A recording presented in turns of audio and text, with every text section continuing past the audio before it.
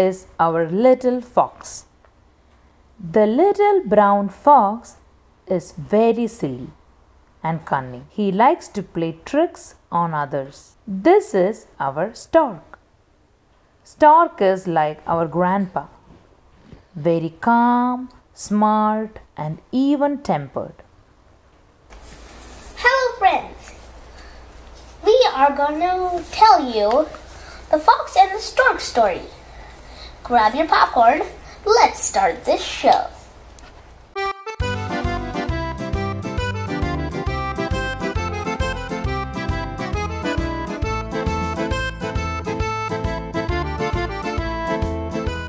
One fine sunny day, the fox was walking in the jungle and he saw the stork.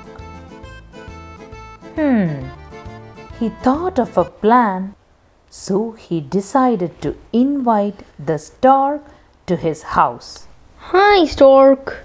Hello, Fox. I would like you to come and have dinner with me today. Sure, I'm happy to come. I will cook you a nice meal. See you at 7 o'clock, Fox said, smiling.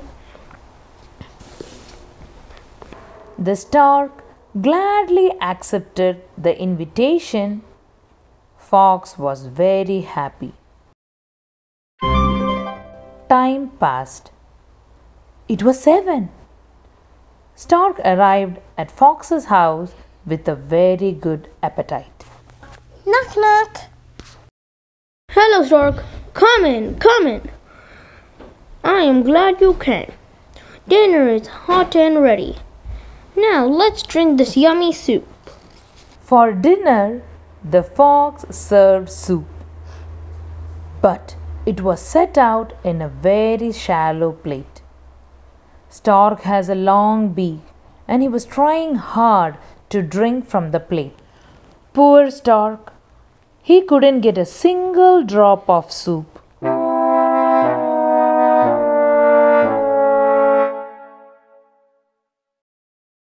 Stork couldn't eat dinner properly. After dinner, they parted. Bye.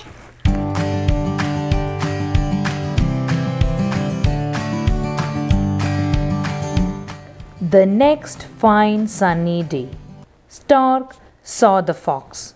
Hello, Fox. It's my turn to invite you. I would like you to come and have dinner with me today. Oh, sure. Okay, see you at 7 o'clock.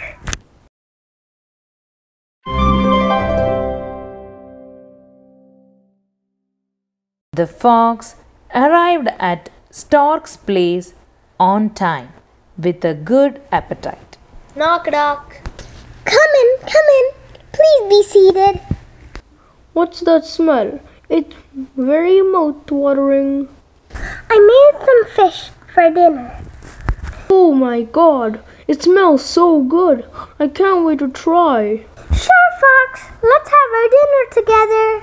The stork served a fish dinner, but it was served in a tall jar with a very narrow neck. The stork could easily get at the food with his long beak. However, Fox's mouth was wide and couldn't fit inside the jar.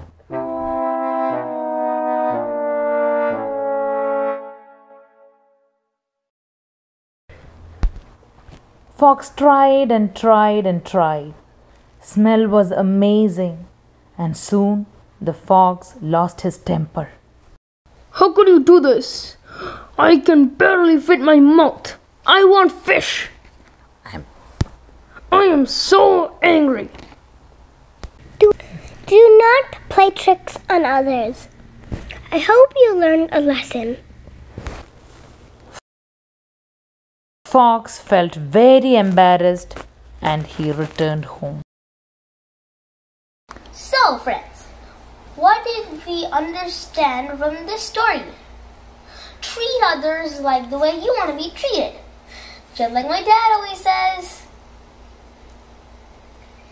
And also, don't trick other people or else they'll trick you. And it's not nice.